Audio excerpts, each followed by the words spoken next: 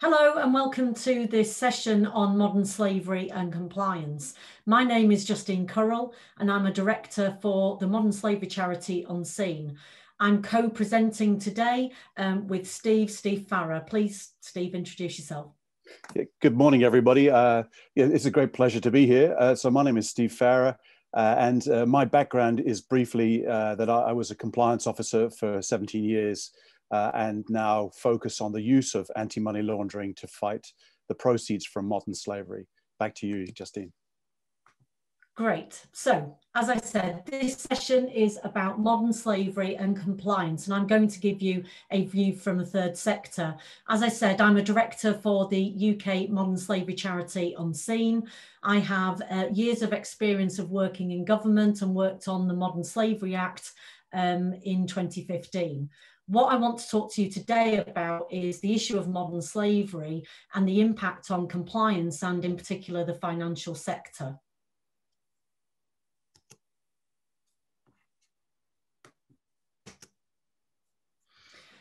Great. So when we talk about modern slavery, what are we referring to? Well, we're referring to a number of modern slavery crimes. And you'll see a number of them on your screen now. So we have child exploitation, forced labour, domestic servitude, county lines, sexual exploitation, human trafficking and debt bondage. They're all terms that are used to say what modern slavery are. But in reality, modern slavery is just abuse and exploitation of one person over another, most often for profit. And unfortunately, very little chance of prosecution for the perpetrators, but horrendous human rights outcomes for the victims. And it's an area that we need to focus on, not only within the UK, but globally. This is a global issue and it affects everybody across the world. So when we talk about modern slavery, there are really 4 to 5 different typologies. The first typology is labour exploitation, forced labour. So that's many people working in so many different sectors and industries across the world. We've seen so many issues within the UK as well as internationally. And most of that is predicated on individuals being forced to work for little or no money. What we're seeing now really, though, is people being employed legitimately in work and being exploited financially outside of the workplace. So they don't have access to their bank account or their bank card. And for all intents and purposes are being paid legitimately by the organisation, but unfortunately not seeing the benefit of the salary that's going into the bank account. And that's not just an issue in one sector or industry. We're seeing it right across the piece. So in construction, in services sector, which includes car washes and nail bars, in food and agriculture, as well as in the whole range of hospitality, takeaways, in hotels, as well as in canteens and cleaning, for example. We also see lots of exploitation still continuing in sexual exploitation. And this is exploitation of men, girls and women as well as boys. So we see women and girls being exploited across the piece, but we're now seeing more men in situations where sexual abuse and rape is being used as a way of controlling them when they're in a situation of modern slavery, possibly around labour exploitation. We're also seeing a prevalence of criminal exploitation, which clearly affects many people again. We see people being exploited for things like drugs running. So they're forced to move drugs or sell drugs. And lots of young people are being exploited for that purpose. But we also see people being exploited for begging, but also shoplifting as well. And then we also see domestic servitude, so people being forced to work in private households. And unfortunately, this is very hidden. And so it's very difficult for anybody to understand what's happening and for people to reach out and get help. But we do see that right across the piece, particularly across England and also within the southeast of England. But that's again an issue that happens internationally. The other element that we don't necessarily see in the UK that that is prevalent in places like West Africa is organ harvesting. So people having organs either forcibly removed or removed through coercion, and unfortunately the health implications of that and the fact that they get no money at the end of it is just the kind of straw that breaks the camel's back. So just to give you a bit of sense around the current landscape, because what we've seen over the past 12 months through the pandemic, we've seen a slightly different and shifting pattern in terms of modern slavery, and not only our own approach, but the government's approach to this as well. So if you look at what we saw in the pandemic when it first hit in March 2020, we actually saw a decline in the number of potential victims that were being indicated, both through the helpline, but we've also seen a halt in the rise of numbers of potential victims moving through the government's national referral mechanism. And so there was a real assumption that that people in modern slavery wouldn't be very evident throughout the pandemic. Many of the sectors that we would see people in have obviously been closed down for significant periods. But unfortunately, and I'll come on to this in a moment, we have still seen so many potential victims being indicated across the UK in 2020. What we have seen, though, is a shift in how people are utilising others, how they are exploiting them.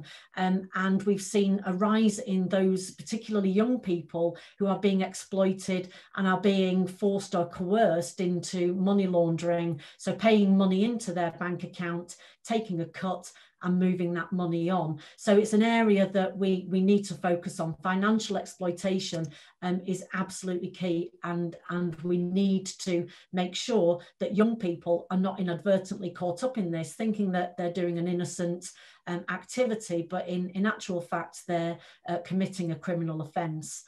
I think the other interesting factor is around immigration rules, particularly post-Brexit. We're now starting to see from the Home Office and from the government a real clampdown on immigration, and a different approach to managing potential victims who are being indicated in the national referral mechanism, but potentially going into detention centres and being treated as criminals. And that's something that Unseen and many other NGOs will be lobbying government about in the coming weeks and months.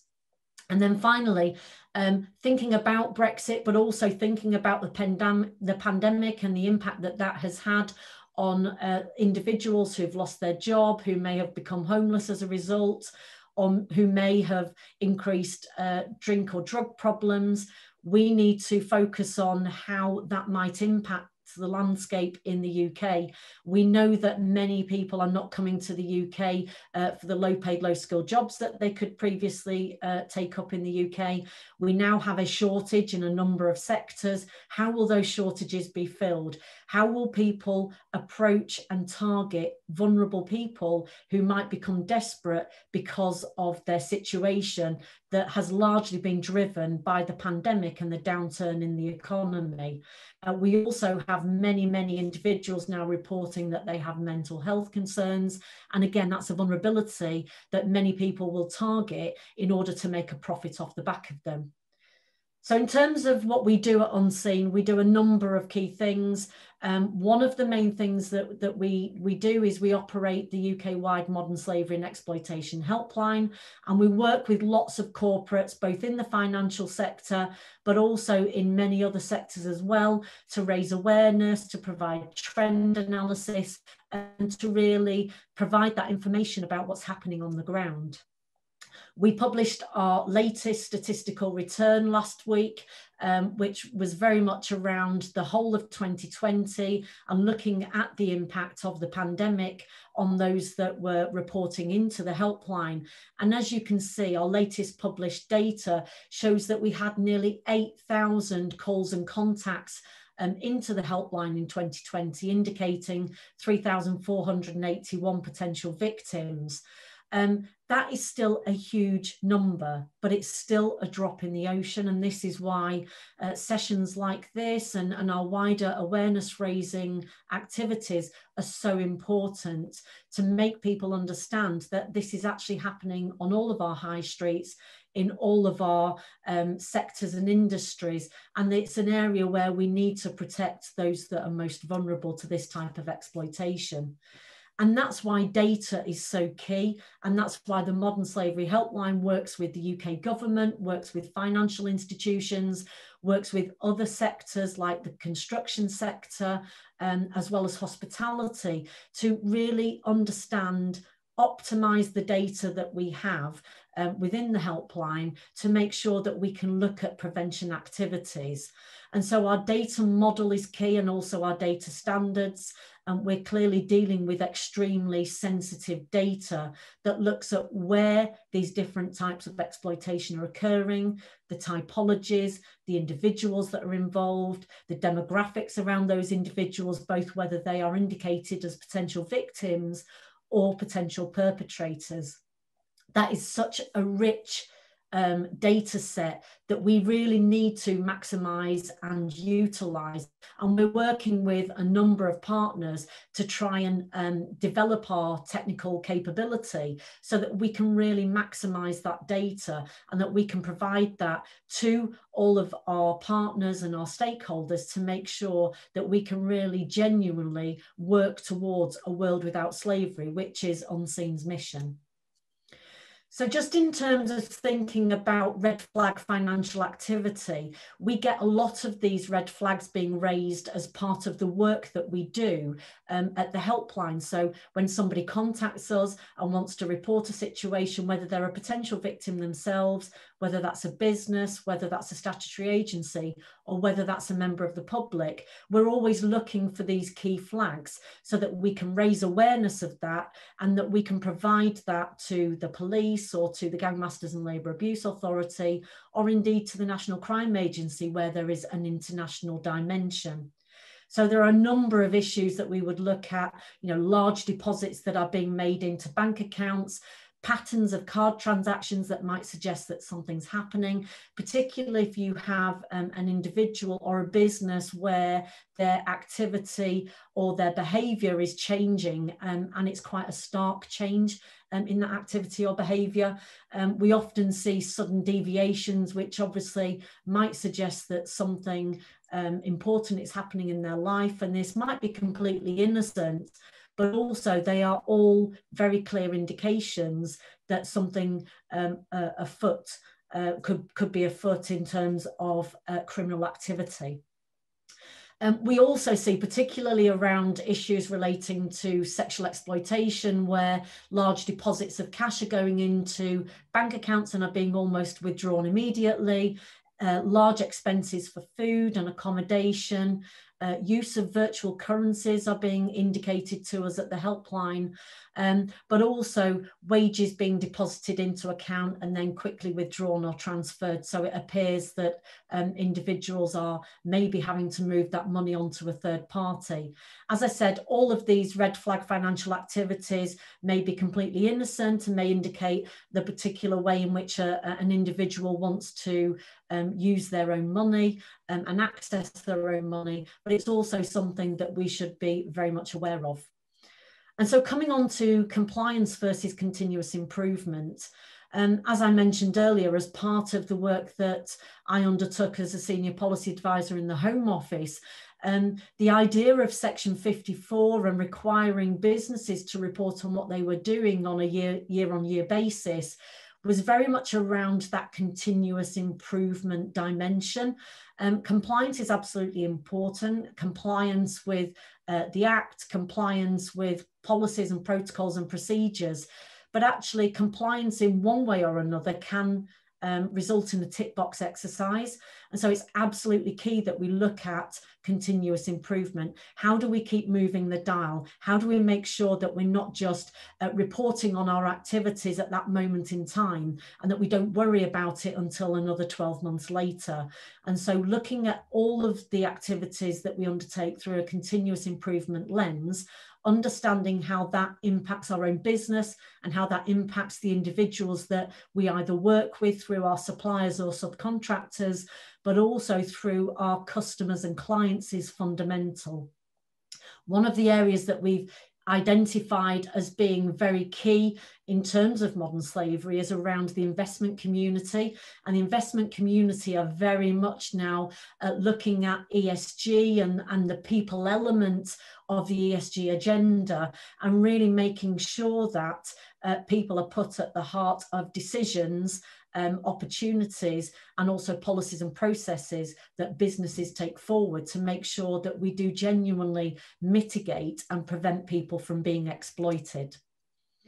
So just to give you a brief overview around how we work with businesses, we have a number of things that we do. I mentioned the Modern Slavery Helpline data previously, and that's absolutely key for us. Data is powerful, but it's only powerful if you utilise it to best effect.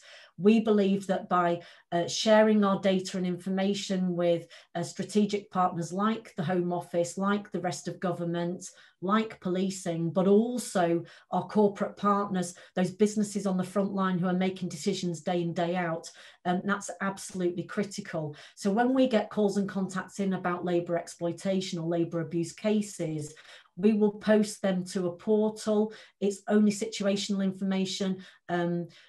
Information about individuals is never provided, but that gives businesses an opportunity to understand where their hotspots are, where those trends are occurring, and where they may need to put in additional safeguards to prevent people from being exploited. We also provide consultancy, so gap analysis and strategy support is absolutely key. This is not an issue that can be resolved in 6 or 12 months. It's a 5-year or 10-year roadmap and strategy that allows businesses to really understand what they're doing, to both prevent and mitigate it, but also to ensure that they're continuously improving and moving forward.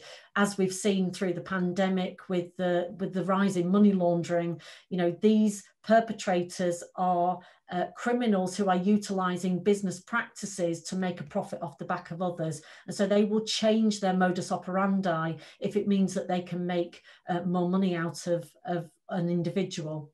And then we provide training. Raising awareness is absolutely key. So training everybody within an organisation, you know, from grassroots to the C-suite, it's absolutely vital that everybody understands why we're doing this, understands that we have people at the heart of what we're talking about. This is not about policy and processes.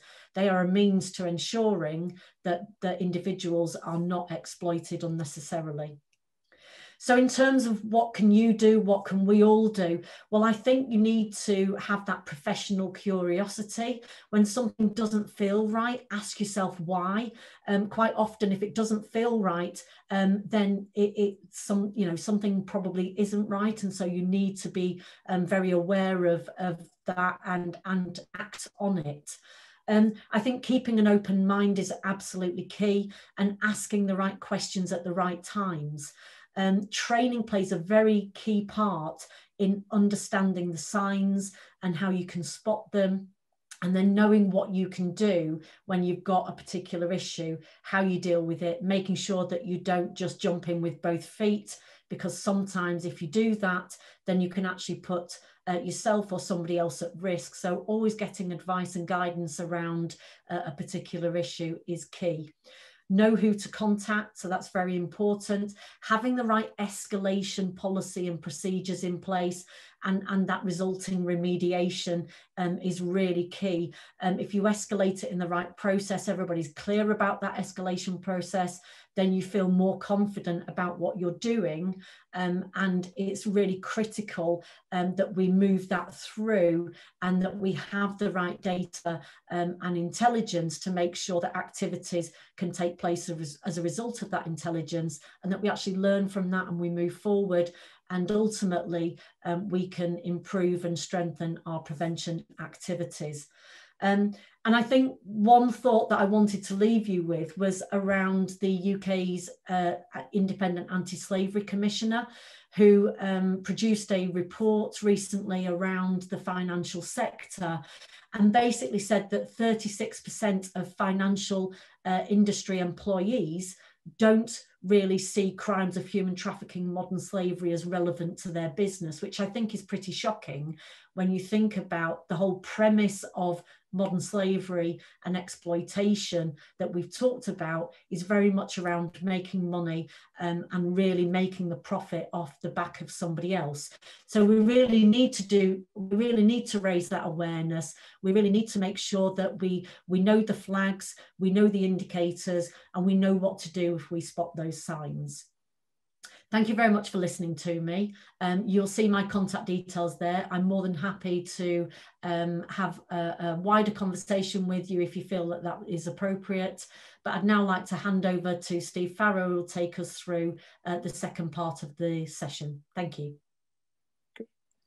Well, many thanks, Justine. That was fantastic and a really great way to introduce the topic. So I much appreciate it. So, ladies and gentlemen, we're just going to continue that. I'd just like to thank Bureau van Dijk as well for arranging this session on modern slavery. And it's a great pleasure to be sharing the platform with Justine.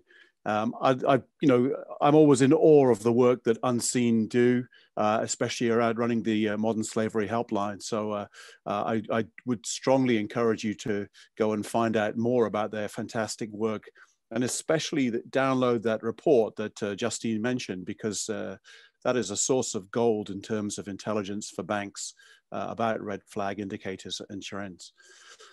So I'm going to take a slightly different tack here.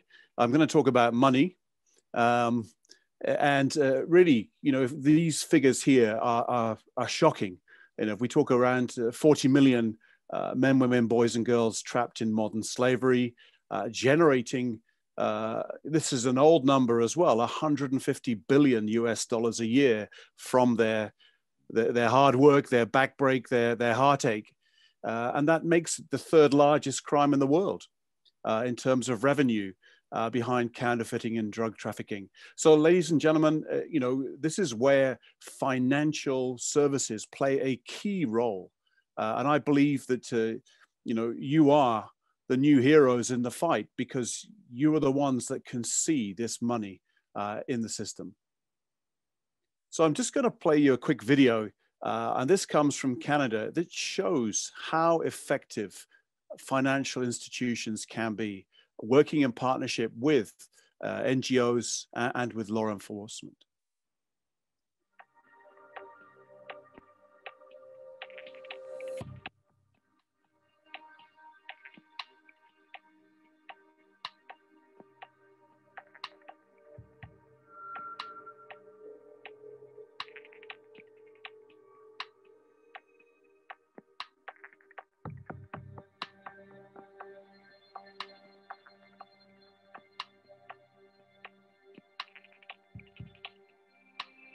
They always told us if we leave, they'll beat us till we are black and blue.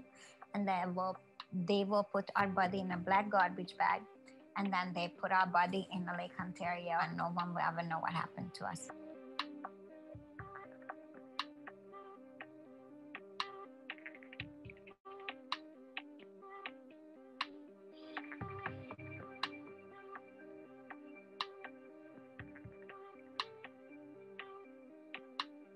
I said to myself, good Lord, this could have helped in so many investigations. That's black and white evidence right there that the victim is making the money, but she's not spending it on herself.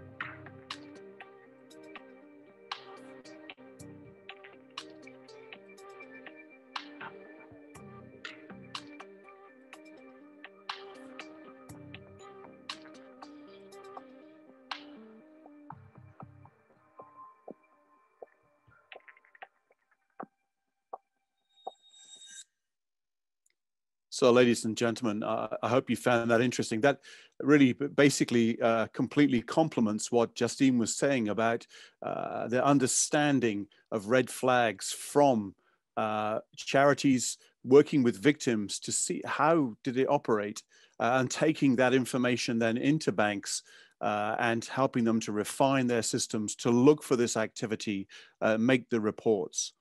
Now, this comes from an operation called Project Protect in Canada, and this has changed the way they fight financial activity against human trafficking. The number of suspicious transaction reports has rocketed through the roof, and they are very good quality now.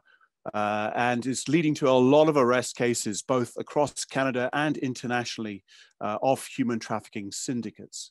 So this works, ladies and gentlemen. It works, and it works very, very well. And that's why we're delighted to be talking to you today. I'd just like to show you another quick movie.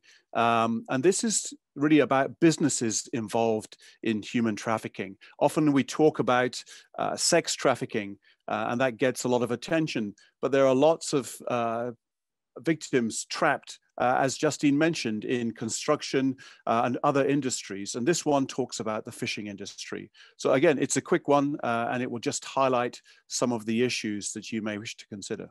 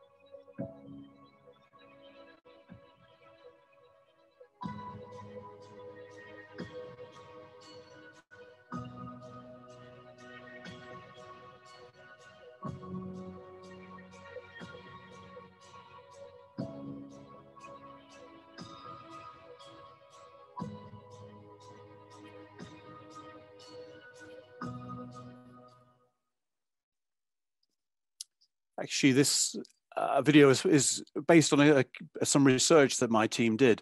And we put this together really looking not just at the human trafficking risk, but also the banking risk. So in there, you would have seen a diagram of a map of companies that are involved in various parts of the process. Recruitment of people into the situation, the actual fishing boats where the slavery was committed. But then there are a whole network of logistics and other companies that help refuel the boats, that help process the fish. And these are also all involved across many countries in handling the proceeds or products of human trafficking. And so from a banking perspective, there are 4 risks that you may face from slavery. Now, obviously, there's a direct risk that one of your clients is involved actively in either recruiting or using victims of forced labor. And then you have an indirect risk of where your client is actually one of the logistics firms or processing firms handling the proceeds, handling the products from it. Thirdly, there's the correspondent banking risk.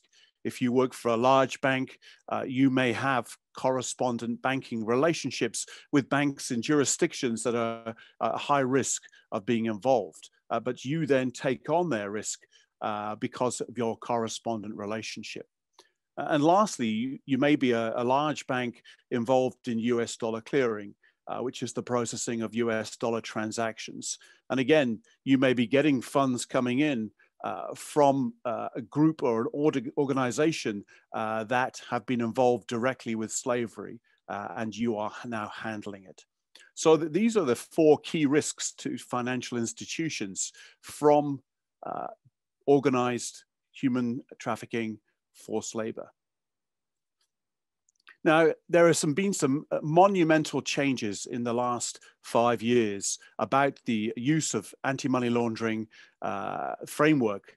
And this UN Security Council Resolution 2331 in 2016 was one of the first times the UN Security Council directed the Financial Action Task Force, who set the global rules on anti-money laundering, to look at financial flows associated with human trafficking. And because of that, the Financial Action Task Force took on a project to actually look again at financial flows from human trafficking. And I'm showing you on the screen now, on the left is the predicate offenses that are in most countries are anti-money laundering laws designed against these offenses. So the trafficking in human beings and migrant smuggling is one of those predicate offenses that you should be looking for. On the right is a landmark document from the Financial Action Task Force, Financial Flows from Human Trafficking. It's an excellent document, and it has a lot of ideas there about different typologies, different methods, and I would strongly encourage you as a compliance professional to download that and have a look through it. And see what you can use from that. I'm going to change tack again, and now I'm going to just, in the next few slides, give you a few ideas of resources that are out there to help you. So the first one is your risk assessments, your country risk assessment and industry risk assessment. For country risk, there are 3 resources you may wish to consider. The US State Department Trafficking in Persons Index, which risk ranks countries all around the world on their risk of being involved in human trafficking. So tier 1 is low risk, all the way up to tier 3, which is high risk. There is a separate source of country risk from the Walk Free Global Slavery Index, which again goes by country to give a risk ranking. So these are the kinds of things that if you're tasked or you have a team building a risk assessment, then you should consider to include the risk of forced labor, human trafficking into that. On the right-hand side is product lists.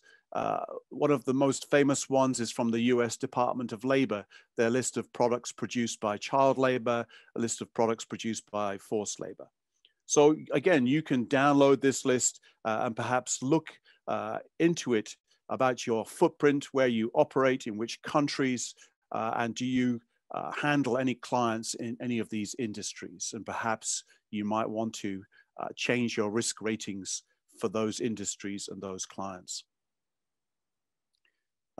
Something recently that you should be mindful of as well is the US Customs and Border Protection have started to reuse a provision which is called the Withhold Release Orders and Findings.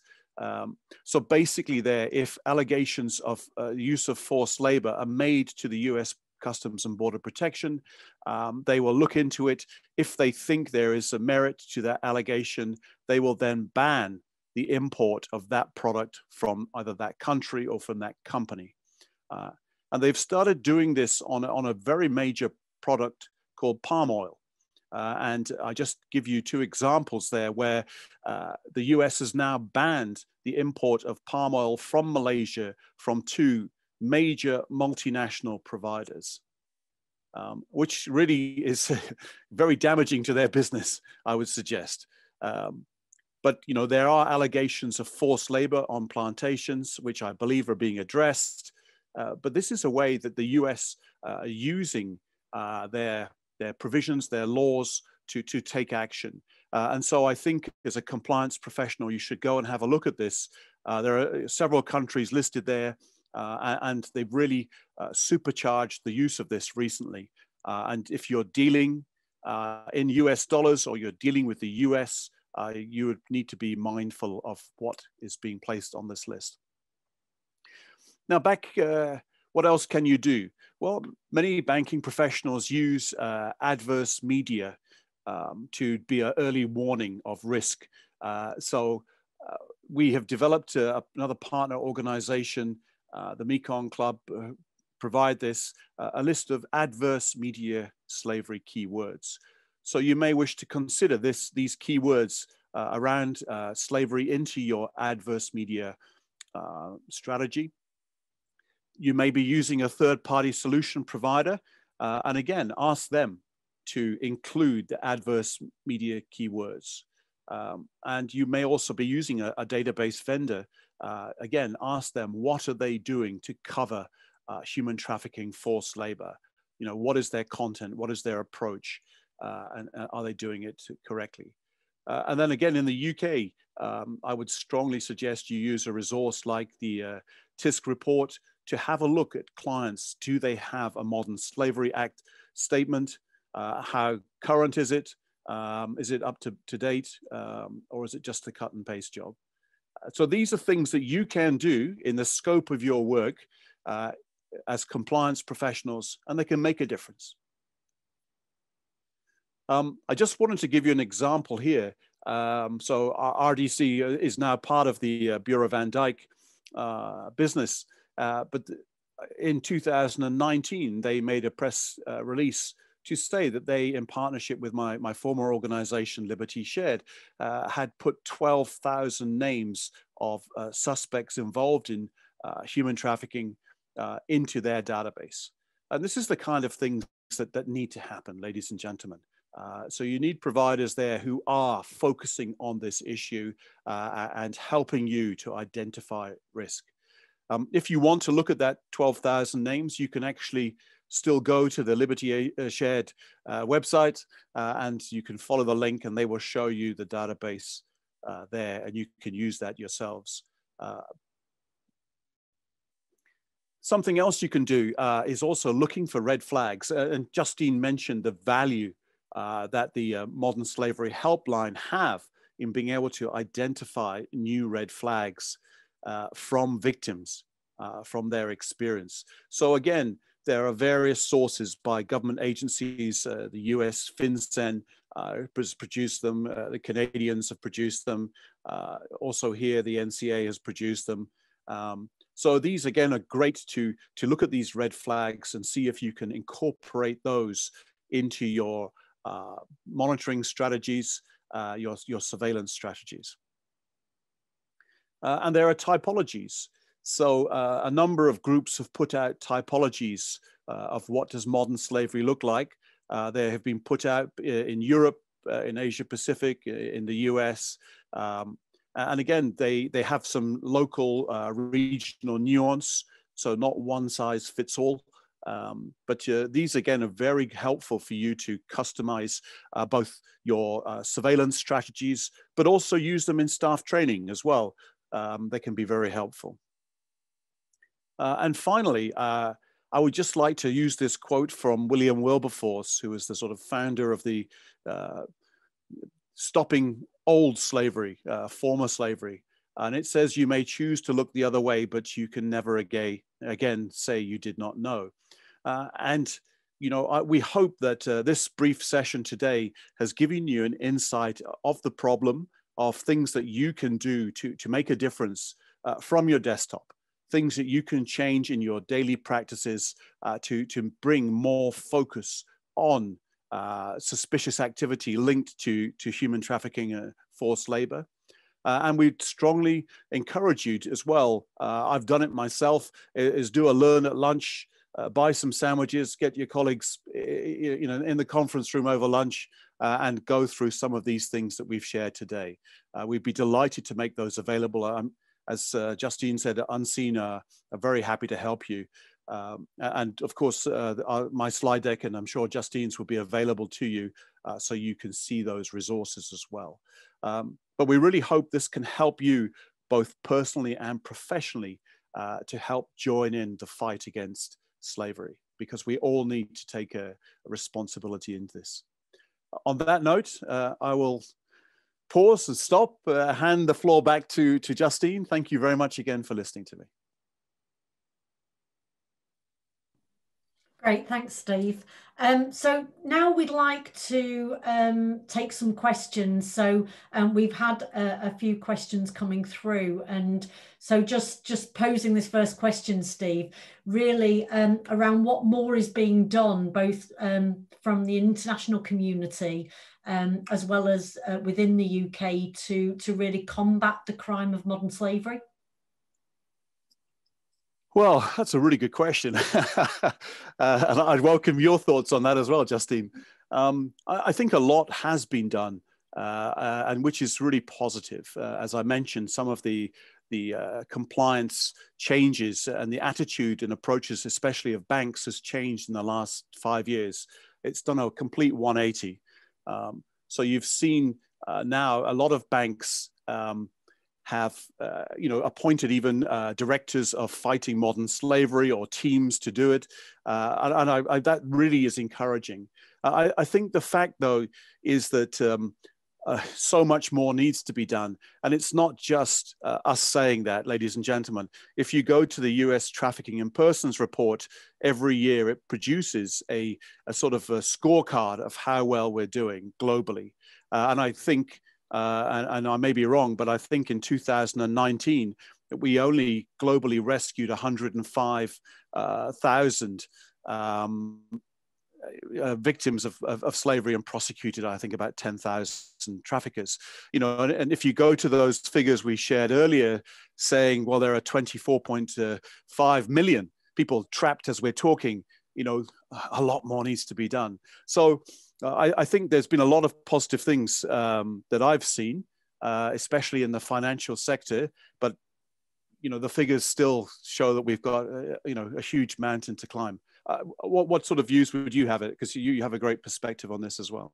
Yeah, and I think, really in one way, the UK government kicked off the kind of international recognition around modern slavery and the typologies, and as you've mentioned in your presentation, Steve, I think there will be more coming down the track. I think as you've just mentioned, prosecution numbers are woefully inadequate, and that's probably just relating to the handful in the UK as well as a handful in other countries elsewhere. Obviously, the UK government's looking at strengthening the Modern Slavery Act, potentially Section 54. They've just introduced a central registry, and then we'll start to require businesses to include some mandatory aspects within their statements, which I think is all a step in the right direction. We've got mandatory human rights due diligence being looked at very closely in the EU, and we've got other international counterparts in places like Australia, Canada, the US are continuing to look at this, as well as New Zealand. So I think we're going in the right direction. We've got to remember collaboration and partnership. We've got to remember that the data needs to really work for us. And if we do that, then we can really start to make the whole globe intolerant to what is, for all intents and purposes, an abhorrent crime that's meted out on those that are most vulnerable in our societies. So yeah, we're moving in the right direction, but much more to do. Fantastic. We've been given another question here. Maybe I can pose it to you this time, Justine. What can compliance professionals do more of, do you think, in the fight against modern slavery? I mean, we've shared some tips already, but is there anything else you could encourage them, those that have asked? Yeah, and maybe reiterating some of those points. I mean, really keeping an open mind. It's surprising how many businesses are saying they're taking action, but actually on the surface look like they are, but are not really embedding this appropriately.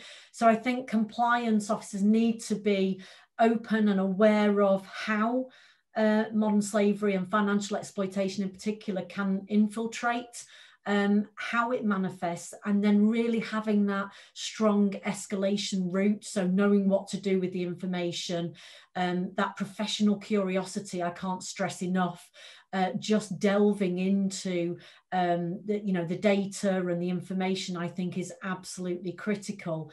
But once you've done that, it's then knowing what to do with it. So making sure you've got those strong processes in place, I think, is critical. And the whole sector and then wider communities need to come together to really make sure that we're not kind of missing a trick, that we're not, it's a bit like a whack-a-mole. You hit it in one area and it pops up somewhere else. And this is what we were talking about in terms of the dynamics of organised crime groups, which quite often are behind much of the exploitation that we see. So it's really about making sure that we keep our eye on the ball and we're constantly moving forward, constantly improving and looking for that next opportunity to incorporate prevention activities. Fantastic. No, thank you very much for that. I think we've got time for just one more question. I see we're coming up to towards the end of it. Why do you think follow the money? Is this strategy, is it going to work in modern slavery? Any thoughts on that? Well, I'll give my thoughts, but I think you are also probably have lots to say in this area, Steve. Follow the money. Why? Because this is all about making money. This is all about making money off the back of other people. And we always look for those physical signs. So it's always about the individual, the person, how do they present, their behavior, their attitude, but actually it goes much deeper than that. What about their activities? And we all leave a financial trail. And when you start to see patterns of behavior, patterns of financial transactions, patterns of movement, location, all of that can build that story, can build that that ability to really investigate. And I think that's the unlocking of all of this. I think what was really important in bringing the Modern Slavery Act into play was the tools around asset seizure. If this is all about money, we should go after the money. We should go after it and take it away from those who are trying to make it off the back of those that are more vulnerable. So for me, it's absolutely critical. What's your view, Steve? I think you've said it perfectly, actually. So well done. But no, I completely agree with you. And I think I just want to add the point that the traffickers, the smugglers, they are, making an awful lot of money out of poor and vulnerable people. And they're funding a criminal lifestyle, be it as a network of as an organized crime network, or even as individuals. And this really, I was told that in many capital cities that the price of property, luxury property, is going up, and it's not because of local people; it's because of foreigners coming in. And I would suspect that many of those are the proceeds from things like human trafficking. So I think this is why financial institutions and compliance professionals especially have a key role, because you do see the money, you do see suspicious activity, and by reporting it, both you can stop it in your own institution and protect yourselves, but also by reporting it, it goes through to inform law enforcement, to the FIU, and they can take action as well. So I think what you were sharing, Justine, before about the intelligence, the data coming out of your work, and hopefully the videos that I shared can show that this can work, and work very, very well. So I would just like to sort of end my bit there, get off my soapbox, and just say, look, please, as compliance professionals, please add your skills and your professional capabilities into the fight. You're most welcome, and you're most needed. So that would be my closing comment, and I'll hand back to you. And a fabulous comment to end on, Steve. Thank you very much for your contribution today. As ever, it's been very insightful. And thanks everybody for listening to us. If you do or would like any further help or support, please do contact either myself or Steve. As Steve said, more than happy for you to have the slides from this session today, but please keep your eyes and ears open and act if you think that you see something suspicious. Thank you very much for your time, and have a good day. Thank you.